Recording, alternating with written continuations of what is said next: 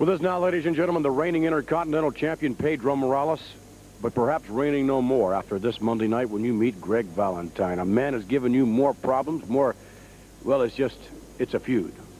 Well, Vince, first of all, I would like to apologize to you and to all the beautiful fans for all the screaming I've been doing lately, you know. But, Vince, I want to, the more I think, the more upset I get. You know what is a suplex in the cement floor? Well, I want to say one thing. My family suffered for the Vince. You know, he tried to humiliate me in the front of my friends and my family. But I want to say one thing, Greg. I'm ready. I'm ready for any kind of action. And I want to see what kind of man you are when you facing me face to face and possibly be a special referee. I want to say one thing, Valentine. The only way that you go beat me, you have to kill me.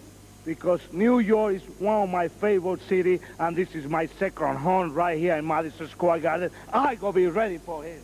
Pedro Morales ready for Valentine.